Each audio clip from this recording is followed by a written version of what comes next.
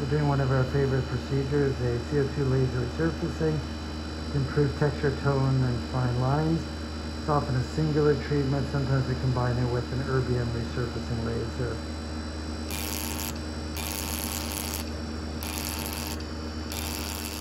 This often creates some significant tightening of the lower eyelid skin, and we sometimes do it alone or in combination with lower blood flow class C. So we often combine the fractionated CO2 laser, which you can see we've done in the upper face and around the eyes, with a erbium fully ablative laser around the mouth. We just find this device really effective for perioral fine lines. So you're going to hear a little bit of a louder